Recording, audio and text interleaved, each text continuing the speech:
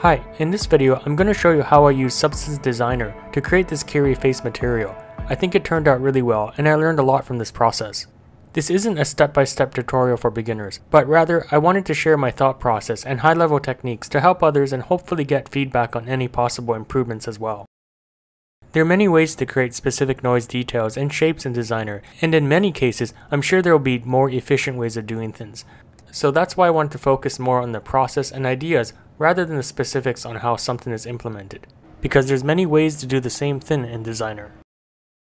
With Substance Designer, I feel it's important to identify the major elements and details we want to create in our texture. This material can be roughly broken into three main parts: the flesh, core, and seeds. If you slice a kiwi in half, you will see many tiny seeds. Some are exposed right at the surface, some are buried just below the surface, and others are deep inside the kiwi, just barely visible. These seed details are necessary to create a realistic looking material.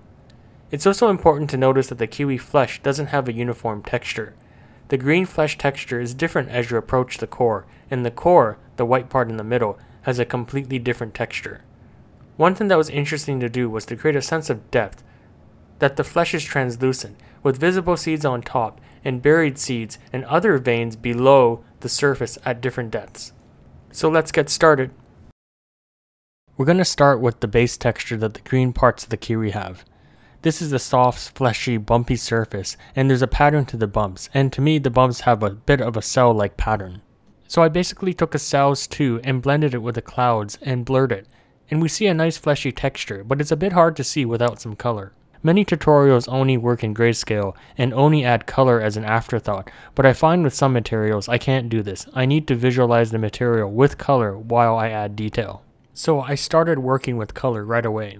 The flesh isn't a uniform color, but darker the further away you go from the core. So to create this, I started with a sphere and then I made it narrower. I then blended it in with some light green specks. It's not important to get results exactly like mine, but we're looking for a dark green on the outside with a light green middle, broken out with some specks of light green. Anything similar will work. Once we connect it up, we can really start to see the beginnings of the kiwi flesh.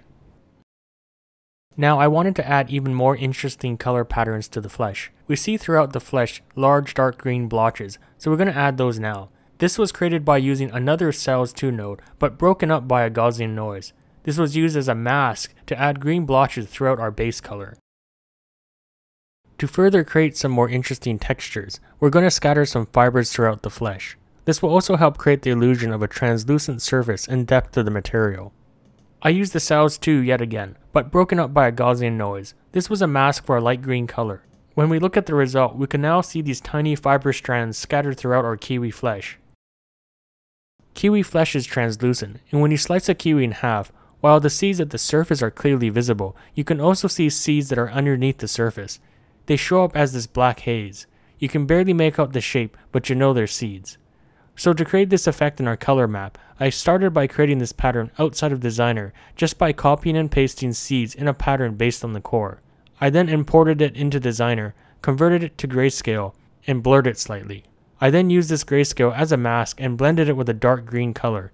This adds the fuzzy seeds to our color map. While this looks a bit odd right now, as we add more layers on top, the seeds will become more and more blurred and subtle.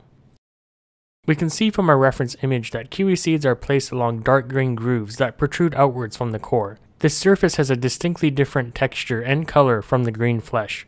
This is basically created by using a circular splatter node to splatter thin paraboloids warped and detailed by an anisotropic noise.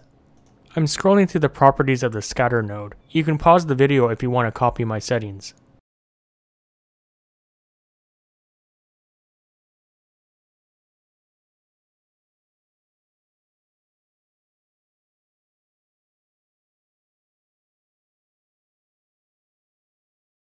After creating the seed crevice texture, I felt it needed more smaller details, basically by blending and blurring a cells 1 and clouds 2. The result is this wrinkly-like texture, which we will now use to add more color detail. We're going to add the crevice colors to our color map. Start by blending a light green and dark green together with blend mode copy using the small details we just created as a mask. This will create some dark green with light green highlights. use the crevice large form shapes as a mask when we blend back with the kiwi flesh to apply our kiwi pattern. Adjust the mask beforehand, however, using a levels node to brighten the highlights and then blur slightly to remove the harshness. We can see from our reference image that the flesh near the core is dark green, so we have this olive green color, and as a mask, we go all the way back to the output of this blur. Use a levels to adjust the strength. We want it to overlay on top of our buried seeds. Once everything's linked up, you should see the olive green blended onto our color map like this. We see vein-like structures protruding from the core. So to do this, we start with a gradient linear 3 and transform it into a line. We then use the splatter circular node to have it radiate from the center. Here are the settings for that node.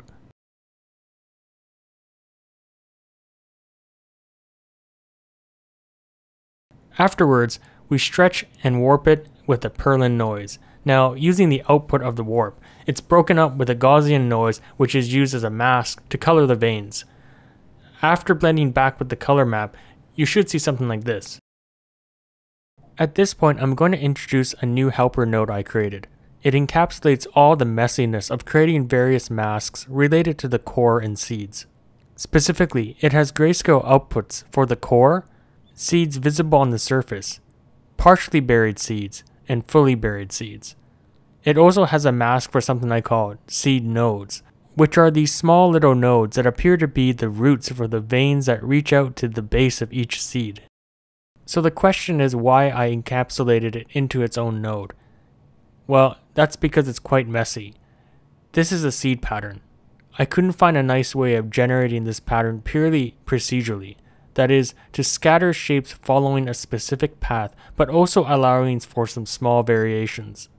And having that specific path be purely procedurally generated as well. For example, the edge of a shape. I found some free and paid nodes that sort of did what I wanted, but I also didn't want to depend on paid nodes, especially since they didn't do all of what I needed. So I'll show you what I mean.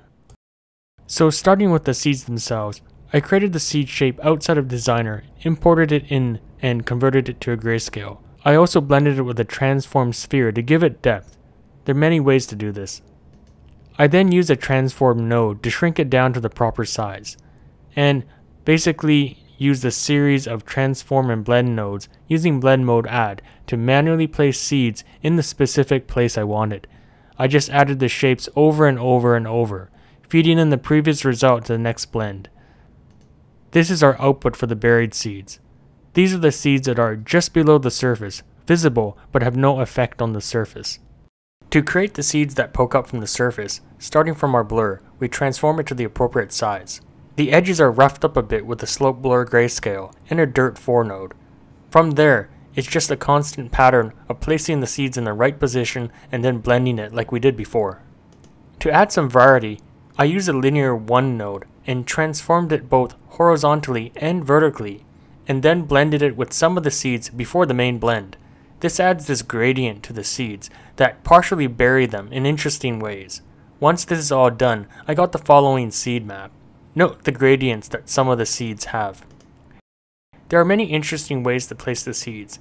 The more varieties, the more realistic the result will look, so I created some additional seed placements. These seeds will be placed just below the surface and impact the surface slightly, and others that will just peek out. The final output of the custom node is the seed nodes. To create them, they are basically created from a bunch of transformed shapes and blended together. They're pretty subtle, so levels was used to make the mask nearly transparent. They are then manually placed and blended together in a chain to create the seed node map.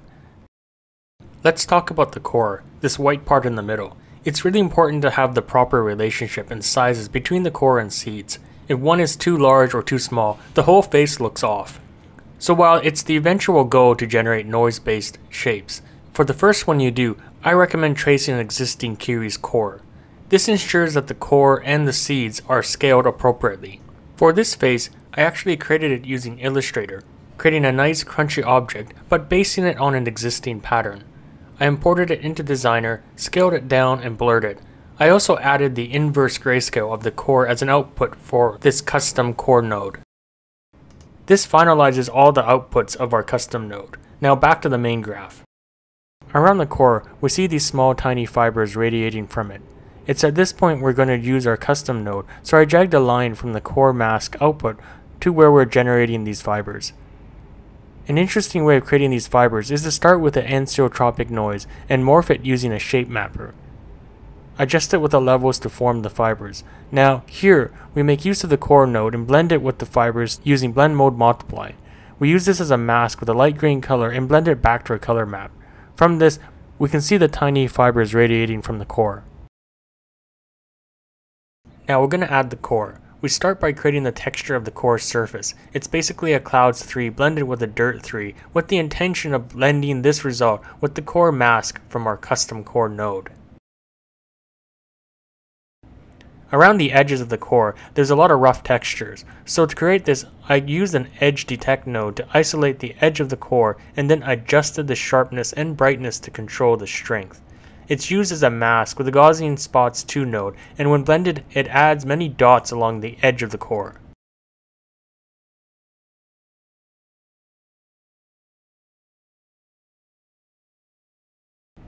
Here, I wanted to add another level of detail, so I blended the entire result with another Gaussian spots 2. The output of this is used as a mask when adding the core to the color map. We're going to make use of the seed nodes mask and core mask from our custom node here. Drag them all the way to where our core color nodes are. The seed nodes mask is used when we add our nodes to our core, and the core mask is used when we merge the core to our main color map. I started coloring the core texture. It's basically a Perlin noise used as a mask to blend an off-white color with a light green gradient map node. This gradient is basically a light green color with dark green patches. Once this is all blended together, we can really see the kiwi form start taking shape. It's at this point I started to build the normal map. First, I took the inverse of the core mask to use as a blend between what we have now, the flesh texture, and the seed crevices. This allows me to keep the seed crevices, but keep the fleshy texture for the core, at least for now. I then subtracted out most of the core, but using a transformation to keep a slight outline of the core there. The core actually has subtle bumps on its surface, which were created by blurring a Gaussian noise and blending it back to what we have so far. It might seem strange to subtract the core bumps only to add them back in, but that's what I ended up doing. There's many ways to do this, but this is the result you're looking for. Next, I wanted to create these lines that extend out from the core, in between the seed crevices. This shape is a very narrow paraboloid with a blurred tip. A splatter circle node is used to radiate these lines out from the core with specific values so that they are in between the dark seed crevices. I'm scrolling through the splatter circular node if you want to use my values. Afterwards, we modify the shape by blending in more noises and modify the sharpness with a blur and levels. Because the circle splatter node radiates from a middle point, I had to subtract out the core shape. Blurring of the tips allows these lines to dissolve into the flesh rather than have a harsh ending. It uses a non-uniform blur node and a sphere as the blur map. This makes the outside tips of the lines blurred.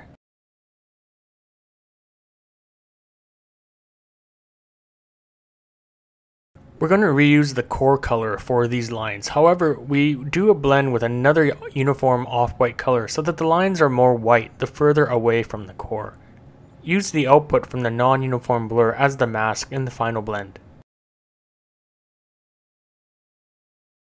We do want the lines to affect our normal map. So going back to the lines grayscale, we take the output of this levels here and blend it back using blend mode add.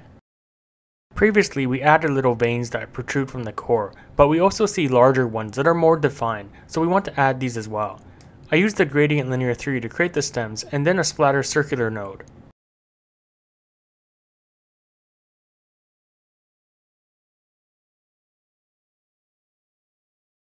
To make them nice and curvy, I warped the splatter result with a Perlin noise and blended that with another noise to break up the thickness. One interesting thing we do here is to subtract the seeds from the stems. This adds this interesting effect that if a stem reaches a seed, the stem will end there, creating this effect that the stem and seeds are connected. Since we want the stems to protrude from the core, we have to subtract the core using our core mask. Most of the stem color is yellowish, but we want the tips to be red, so that's what we're doing here. Now we're off to adding our final details, the seeds. Of all the seed types, the surface seeds have the greatest effect on the normal map.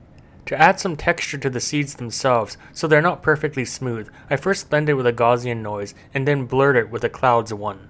Since the surface seeds stick out of the flesh, they have to be part of our normal map. We first need to subtract out the seeds because we don't want any of the previous textures to affect it, and then add the seeds back using the seed details we created below. Now to add the seeds to our color map, I created a textured brown gradient map, and then added subtle light brown spots using the seed mask. Use this mask again when we blend the brown color to our color map to add the seeds to our kiwi. This is the result I get. It's starting to look pretty good. With the semi-buried seeds, we do basically the same thing. We're using the same colors as the surface seeds. We're just adding some variations of seeds. These seeds are below the surface and do not affect the normal map. We're going to add the fully buried seeds. These are seeds so far below the surface, so much that they vary in color from seed to seed. They use the same brown tones, but the light brown spots are ever so faint. I mix in a vibrant green to further sell the visuals of the seeds being underneath a surface and buried in a material that is not a uniform opaqueness. Also, I blended the buried seed mask with a noise. This also sells the effect that the kiwi flesh is non-uniform. These seeds are so far below the surface, they have no effect on the normal map. Finally, we add the seeds just below the surface. Start by dragging this last output on our core seed node all the way to the end. A levels node is used to control their color intensity, i.e. how close to the surface they appear. Since we do want these seeds to add some bumps, I blend in our just below the surface seed mask to create very subtle bumps to our existing normal map. If we take a close look, we can see these seeds just pressing against the surface of the kiwi. The last thing we need to do is create the roughness map. I kept it simple just by adjusting the levels of the grayscale used for the normal, making it more smooth or wet looking, and blending it with the core grayscale using blend mode add to control the smoothness of the core separately from the rest of the kiwi. The metallic and ambient occlusion maps can be kept black and white respectively. Regarding the height map, the surface bumps on a kiwi are very subtle, especially at the distances required for most renders, so I never really needed a height map. However, if you are taking a really close-up render, you could make use of a height map to emphasize the bumps generated by the seeds and seed crevice. And that's it, we're at the end. To summarize, we started with the base texture, and then focused on the base color. From there, we added additional textures and added fibers to give a sense of depth. Buried seeds were added, followed by a dark green core. Then we worked on building the details around the core, that is, the small veins and fibers. Then the core was layered on top, followed by the white lines dividing the seeds, and the stems growing out of the base of the seeds. The last few steps are where we added the actual seeds. We introduced several kinds: seeds on the surface, seeds partially buried, and seeds fully buried within the flesh. Finally, we tweaked the roughness, and that's it.